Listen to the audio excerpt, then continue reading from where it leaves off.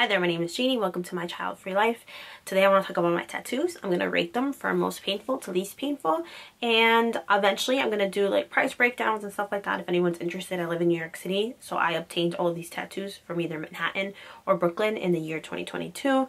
This year I'm trying to only get one tattoo, and I have an appointment next month. It's going to be in Philly, so I'm super excited. So the most painful by far is my melody as a witch. I usually have a high tolerance for pain, but for some reason with this one, well, first of all, it's bigger. All of my other ones lack a little bit of detail. Like, every artist has their own method of creating their work, so some of them are going to have more shading and more details, so it's obviously going to take more time. So this was my first large piece. Obviously that's subjective, but compared to the other ones you're gonna see, this is the largest piece that I have. And it's also the most expensive. It also took the longest. That's because she included breaks in between the outline, the shading, and then the coloring, which I really did appreciate because it was painful. It was so painful. I really thought having like some chunky arms was gonna help save me, and it was not gonna be that painful, but it was. This was the most painful. It was also my favorite. It's so beautiful. I absolutely love how it looks, and I really wish I could have gotten her Kuromi one because she had a matching one. That would have been nice here, but I already have a tattoo here, which we're going to talk about later. But I think it's beautiful. I really don't have meanings for any of my tattoos you're going to see. It's just stuff that I like, stuff that I think is cute, and that's it. I love Sanrio. I love all of Hello Kitty's friends. I love Animal Crossing. I love Pokemon, and I love Neopets. So eventually that's all going to get incorporated into my tattoos. For now, we really have only Sanrio and then an Animal Crossing one. So this is my most painful, and my second most painful is from the same artist, and it's right here. This was in Brooklyn. Both of these are in Brooklyn. This one is Cinema Roll as a ghost. She did offer to make it smaller. She just had a bunch of sizes. I really should have chosen a smaller one, but it was filling in this gap, so then I was like, let me just get it. This one was the second most painful, but definitely much more bearable than this one because it is smaller. It doesn't kind of, I mean, it does look like it, yeah. This one's bigger because of the outer decorations. This one, I had a really bad headache when I got this, and like this dull headache. Sometimes that happens to me where something goes wrong every time I'm getting tattoos from this artist, not with the experience itself, but the lead up to it, like my day events prior to arriving. First of all, it's always raining when I go there, and I just had a bad headache. I forgot what it was. Like, I didn't eat enough. I live like an hour and a half from Brooklyn or Manhattan, so I normally will try to eat a heavy lunch and then get a snack to eat right before when I get to the place. In this case, I forgot what happened. I think something went wrong with my lunch and it wasn't good, and I didn't have time to get something else. So I think I had like a granola bar in my book bag, and I took a couple bites of it, but my head was hurting. Like, I had a bunch of water, but I find like my best experience with tattoos was when I either ate Chipotle beforehand, because I love Chipotle, or when I had like a Coke and a granola bar as the snack leading up to it. Obviously, I try to have a full meal. I find that really helps with how I react to the pain, because some of these were super like almost painless for me. I would say these are like a dull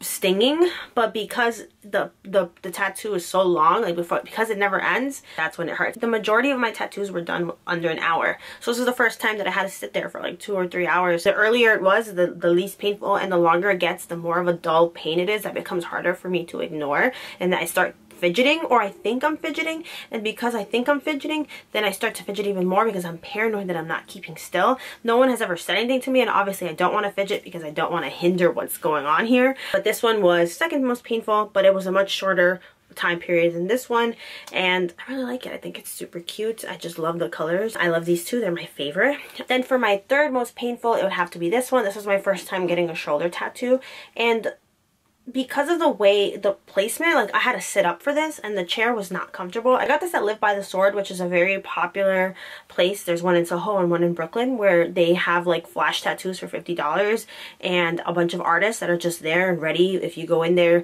asking for something, there's always someone there for piercings, for tattoos, stuff like that. All those experiences can be hit or miss, so I always try to read reviews for the particular artist that I'm getting, but sometimes if you're going there without an appointment, you're just gonna get whoever's available. So at the time, this was my most painful because so sitting up on a hard chair was not comfortable, but then compared to this was a walk in the park. This was not so bad. Again, under an hour, very cute. It kind of lacks some shading, and I feel like I could get a retouch on this just because yellow and orange doesn't hold well. Like, that pigment doesn't hold well on my body, and it also kind of blends in with my skin tone sometimes. Honestly, super cute, super beautiful. It was just painful towards the end of like sitting up for so long, trying to sit up straight and you're in a room with a bunch of other people getting tattoos. Like, it was a very small location. It's the Brooklyn one. So there's a bunch of rooms with a bunch of chairs, and a lot of the chairs in my room were filled up, and the artists were having a funny conversation, and I was trying not to laugh and not to shake, but like they were hilarious. But yeah, this was probably my third most painful, but definitely nothing compared to these two. This was my first Sanrio tattoo, and I really love it, and I still do. I think it's very cute. I always forget it's there, but I really just like the shoulder placement of like having tattoos there. And we have my fourth one. At this point, this is just line art, so it was super fast and super easy. I will say, for some reason, when this particular tattoo artist does it, I feel like I can feel like a dragging motion. So where these are just like painful little stabs that are like dull, this is like light stinging, but I feel like she drags it. And she might not be. I just can't see what she's looking at. I never look at my artists as they do it on me. But I am laying down for these, and that makes it much more comfortable. She did retouch it recently. I really like it. So this is cinema roll, but just normal. The only issue that I'm having now is that these are like more minimalistic.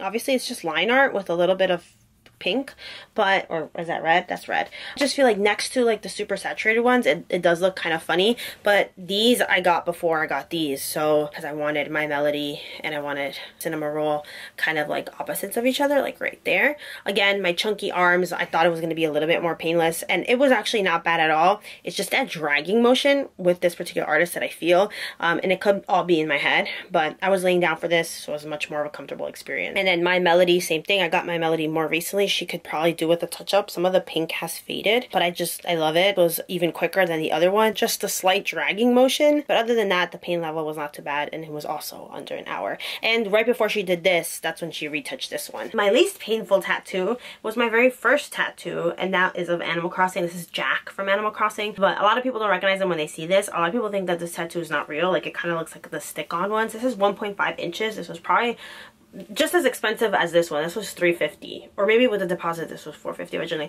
I don't know. I'm gonna do full price breakdowns when I do individual videos for these tattoos, but the Animal Crossing one was $350 for a 1.5 tattoo. This is a very popular artist, and she has like wait lists and stuff, so I was like, let me go for it. It was my first tattoo. I knew that this placement was gonna be a little bit weird and possibly impact the rest of what I can put on this arm. I knew going into it that that was gonna be the case, but honestly, I still really like it.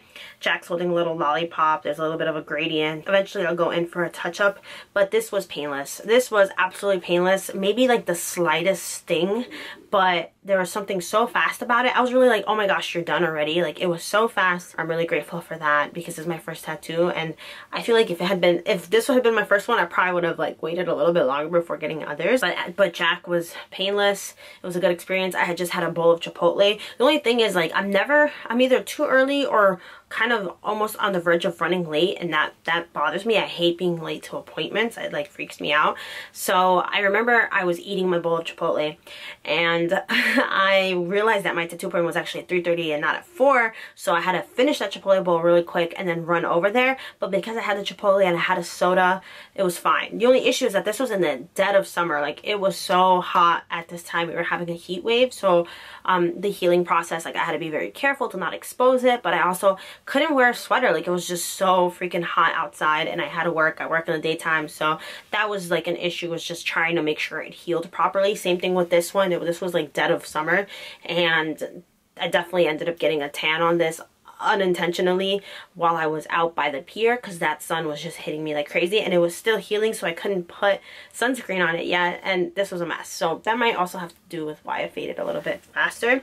But the Animal Crossing one, painless, amazing. It was a great experience. I love the tattoo artist. She's very expensive for the sizing. Like, I wanted a 2-inch one. I was gonna charge me $550, and it was a design that I didn't really love, but I was like, oh, if it's only $350, I'll do it. I didn't say that to her. I was thinking that in my head because it's a 1/2 inch more. She was charging more for it, and every artist has their rates and stuff like that, which is why I want to do individual videos for these and kind of break that down. I love hearing about the pricing of tattoos, just because people have obviously varying opinions on what is worth something and what isn't. But because I go to cutesy tattoo artists who like do that cutesy, that kawaii aesthetic, I do tend to pay a little bit more than the average location, which I don't really mind if it means getting the tattoo of my dreams and being able to see examples for things that I really like. You know what I'm saying? Like similar art styles. That's kind of how I found all of these tattoo artists. I found them through Instagram.